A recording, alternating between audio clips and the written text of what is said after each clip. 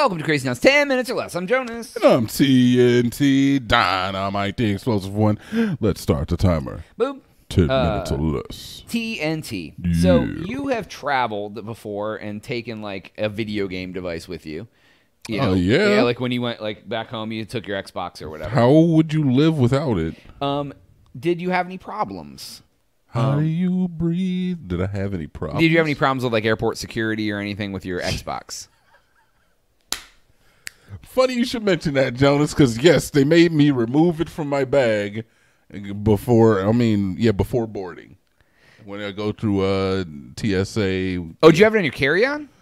Yeah, I had a bag and I had my backpack when I go on a plane. Oh, okay. Gotcha. So two pieces of carry-on with me. Yeah. And that's really all I take with me. Oh, wait, no. No, I just had my backpack with me. They just had you put it through security separate? No. Oh, no, I had my big suitcase, and then I had my backpack. I don't freaking remember. Either way, yeah, I had to remove the goddamn Xbox that was in my backpack from the backpack, put it on the thing, and they had to freaking scan it with a bunch of freaking probes or whatever. They had to give my Xbox an enema. Yeah. And then I got to so back in the day, I tried to take my Super Nintendo to my mom's. Mm-hmm. Like this was like in after 2000. It was like so, but I wanted to take my Super Nintendo when I was going out there, and they literally, I went through security and they were like, "Sir, will you come over here with us?" And they like ran all these things in my bag to make sure there wasn't explosives in it or whatever. So yeah, that's what they do now. Yeah, but there was a story that a man had a PS3 in his luggage, and it was so disgusting that they thought it was a bomb, and like it was so gross that they didn't recognize that it was a PlayStation. What do you mean it was gross? Like it was like, like sometimes people don't take care of their stuff, yo. Like he really didn't. It says crusty PlayStation leads to bomb scare at Boston airport. The console was such a degraded condition the TSA agents didn't recognize it. So obviously it wasn't a bomb. But like, what does this dude do? Like, eat peanut butter and jelly off the top of it? Like, use it as how is it so degraded? Yeah, it's like he it was melted. He would do dabs off it. He pooped on it. I'm assuming that it didn't have the cover on it. Number one, it didn't have the cover.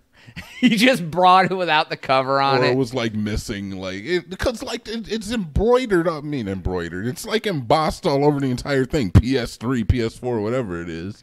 Yeah, I don't know, man. Maybe these security agents were just boomers.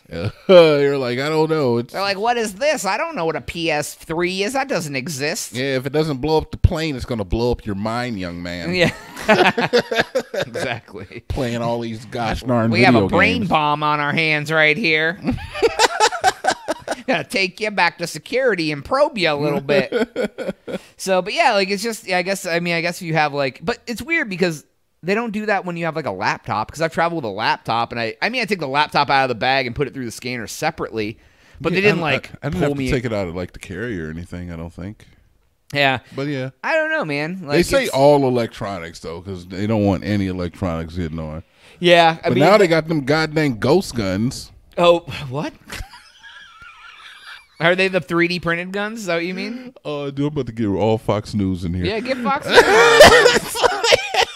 They have these freaking ghost guns that are just like you could make them on your 3D printer. Okay. Oh yeah. Well, that's been a thing for a long time because they were trying to ban the prints from being put online, but they're like open source and free. Of course, leave it to the freaking libs to take away all of our rights. The registered gun that keeps everyone safe. Yeah, dude, I get it. Just let people who can't buy guns just make one on their own. Next, they're going to come for our triggers. Yeah, great. No guns can have triggers. Yeah, spoiler alert, the 3D printer doesn't come with a trigger plan for it's just a gun with no trigger. You have to throw it at someone. I have to admit that I do think that is kind of wild that there's actually something out there where you can just 3D print like a single shot gun, handgun. That's nuts. Yeah, it's pretty weird. It's like, like all you need is there's no really age limit on getting a 3D printer.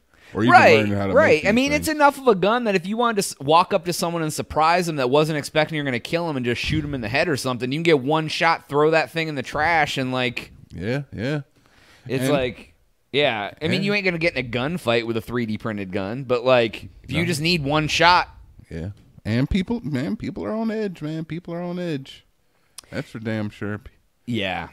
People are pretty crazy, man. It's been crazy out here. I've never had anything so disgusting that the TSA were like, we're going to have to take you in. Yeah, or you could have had CBD in Russia if you're a WNBA player. Oh, my gosh, dude. She's still there, dude. Brittany Granier. She's still locked up, dude. She is. She's gonna, like, yeah, they're gonna, I mean, she'll be there a bit, dude. Apparently, she said that she's being treated well, though. Yeah, but, like, she still could be in jail in Russia for, like, a decade because she had that stuff. It's illegal as hell there. It is. And contrary to popular belief, Russia does not, like, the American sensibility with certain topics like LGBTQ stuff. Race and, like, sexuality are not shared everywhere. So Russia don't really play they're that. very anti-gay. Yeah, they don't play. They're also anti-black, Jonas. Contrary, contrary to what you may think, they don't really mess around with black people either. Yes, I heard that there was a Russian advertisement. Yeah, I said it. There was a Russian advertisement that happened where there was an African American male who got the attention of a bunch of Caucasian Russian women. I don't even know if they're Caucasian, if they're Russian, and I don't either. And I'm Caucasian. I think he was just getting a kiss from both of the young ladies in the advertisement, and the company received death threats and complaints about the visuals of the of like interracial love to the point where the company, as in America, would have stood their ground. The company made a public apology and removed the advertisement. Oh, we're sorry that we had interracial love. Yeah. Oh. Yeah. It's like 1938 over there in Russia. Yeah. Look it up. It happened. My Lord. Yeah, it's a little nuts, man. It's a little nuts. But you know, it is what it is. They thought people were ready for that in Russia. They ain't. I mean, it's very funny because they ain't ready to have nice things because they're getting sanctioned into the ground. But we got to remove the Nazis from Ukraine. Look, I don't want to make it about this. I don't want to make it about anything else. Hey, man, I have no qualms with the Russian people. The Russian people are very nice. Let's talk more about crazy quirks and dude. People are insane, dude. Like, I went out this morning for a little bit, and like people driving on Saturday morning are dangerous. Saturday morning. Like there was I almost got there was a fire truck.